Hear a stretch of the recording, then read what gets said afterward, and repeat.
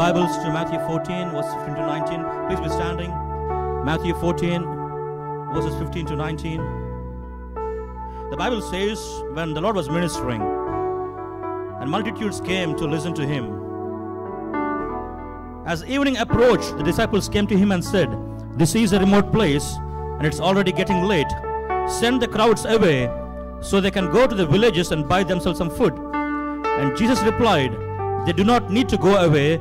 You give them something to eat." "We have here only 5 loaves of bread and 2 fish, they answered. "Bring them here to me," he said. And he directed the people to sit down on the grass, taking the 5 loaves and the 2 fish, and looking up to heaven, he gave thanks and broke the loaves. Then he gave them to the disciples, and the disciples gave them to the people. The Bible says anyone who comes to Jesus, you'll not go back empty-handed. If you come to seek the Lord, maybe the people next to you may not know what you're going through. The people may not be interested to know what you're going through. But the Bible says anyone who comes to the Lord will not go back empty-handed. There's something very unique and special. The Lord blesses each time you come to seek him. The disciples said, "Send these people away. We cannot feed these people." But the Lord said, "I'm not going to send them away the way they came." So when you come to the house of God, I want to encourage you that you're not going to go back the way that you come this afternoon. And the Lord says, "What do you have?" And the disciples say, "We got 5 loaves of bread and 2 fish. Anytime you're faced with a challenge in your life, the Bible clearly says, if you can have a bit of increase in the volume in this microphone, please. The Bible says, the Lord gave thanks. What did the Lord do? He gave thanks. The moment he was having a challenging situation, the first thing the Lord did was to give thanks. And then we know the rest of the story where the food was multiplied and fed 5,000 and more. Anytime you come to the house of God, anytime you come to God, when you're frustrated, when you're disappointed, and you're facing a challenging situation, you got to see God in the situation. In the sense, when God is involved, it is never going to be easy. Tell it loudly, never going to be easy. Never going to be easy. It's going to be divine. I can't hear you. It's going to be divine. It is never going to be easy. It's never going to be easy. But it's going to be divine. But it's going to be divine. What does it mean? When God chose a small boy to kill a Goliath, God was involved there. When God chose a barren woman to bring forth a prophet called Samuel, God was involved there.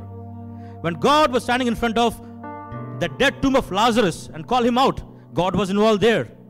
When God told Abraham, a 100-year-old man, that you'll have a son, God was involved there.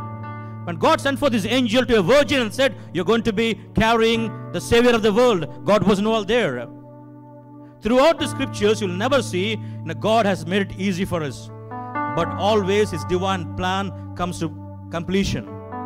So when you're frustrated, when you're disappointed, facing challenges of life, you got to see God in it. You got to see God's hand in it. You got to see God's power in it. If you're reading the same Bible that I read, if you're reading about the same Jesus that I read, you can show me a scripture where Jesus was involved and God was involved and everything was easy. Never. It might look complicated. Now you're looking for a table and you're looking for furniture, am I right? In your house. But never would God give you the table and the furniture. He will always give you a tree. God will give you a tree. He's not going to make the table for you. He's not going to give the furniture for you. When you are a person, an individual of praise, when you are a man or woman of praise, you will see what God is doing in your life. Tell this evening, I praise the Lord for the tree he has given. And you're praying, fasting for your table and your chair. And I pray this evening that your eyes will be open, because when the disciples came to Jesus, they said, we got only 5 loaves of bread and 2 fish. They were only seeing what they got physically in their hand. But the Bible says Jesus gave thanks and the heavens responded. With whatever you have this evening as we worship the Lord, I want you to have a heart full of praise, a heart full of thanksgiving. Whatever you have in your life at the moment, whatever challenges you have in your life at the moment as well, place it at the feet of the Lord. Place it in the hands of the Lord and give thanks unto him. And give thanks unto him. And the rest will be history.